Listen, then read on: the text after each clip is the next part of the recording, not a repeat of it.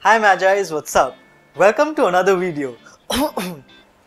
As you may know, I'm a sleight of hand artist from India and I teach easy and high impact tricks. Whoa, how did that get in there? Anyway, I can produce cards from my mouth, but in today's video, I'll teach you how to teleport a signed card to your mouth.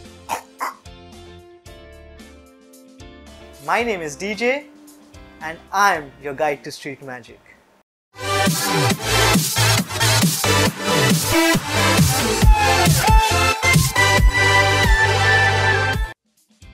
Welcome back. You can see that all the cards are different. I'm going to dribble the cards like this and you can say stop whenever you want. Stop. Right there. So remember your card, it's the 10 of diamonds. Now I don't have a spectator here, so I'm going to put in the 10 of diamonds here myself, but otherwise I would get the spectator to put it in. I'm just going to give the deck some fancy shuffles, a few cuts.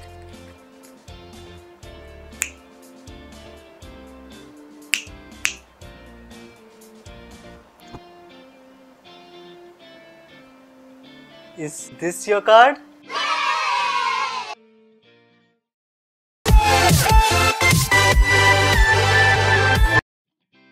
This trick is super funny because the spectators can't believe how their card got into my mouth with them standing so close. They think I have incredible skill, but this is one of the easiest tricks you can do. But it does rely on misdirection and audience management. So you blatantly put their card into your mouth right in front of them. But there are some key instances of misdirection you need to use to do that.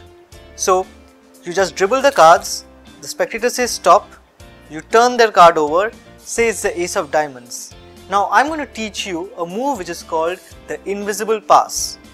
Basically, you take the right hand pile and just separate the bottom card with your middle finger. See? Just separate it like that. What this does is, when you turn the ace of diamonds over back, you're actually dropping the card here. So like this, you show the ace of diamonds and you turn it over and drop the card. So the top card is not their card anymore. You fan the cards out and you take this card, which is not the spectator's card, and put it into the fanned cards. Then you ask the spectator to push the card in. And when they're doing that, that's a perfect moment for misdirection and you slide the actual card into your mouth. So assume the ace of diamonds is in my mouth. They push the cards in. You take the fanned pile and put it in the middle. Now you're standing around 2 feet away from the spectator, very close. The spectator's eyes are completely on the deck. That's your goal. So you should stand straight.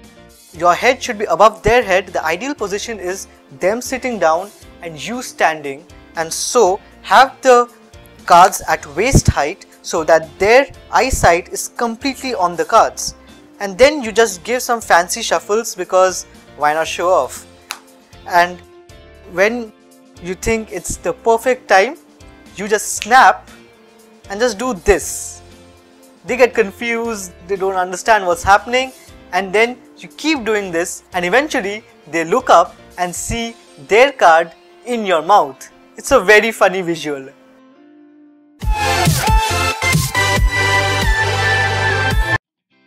It's the moment you all have been waiting for, and the last week's winners are Daya Sharma and Ankita Taparia. Congratulations! Please message me your address on Facebook at the link below and I'll ship out the tricks immediately. And for those who didn't win, also message me on Facebook and I'll try to work something out. Now let's talk about this week's giveaway. To enter it, just subscribe to me, click the like button and comment below your favorite holiday destination. So it could be the beach, mountain, ski resort, whatever. To increase your chances of winning, Also watch my next video on Wednesday. I'll be doing an interactive trick with the comments you make below. I'll announce the winner this Sunday. That's it for today, Magis. Now go out, inspire and entertain. Magic 5.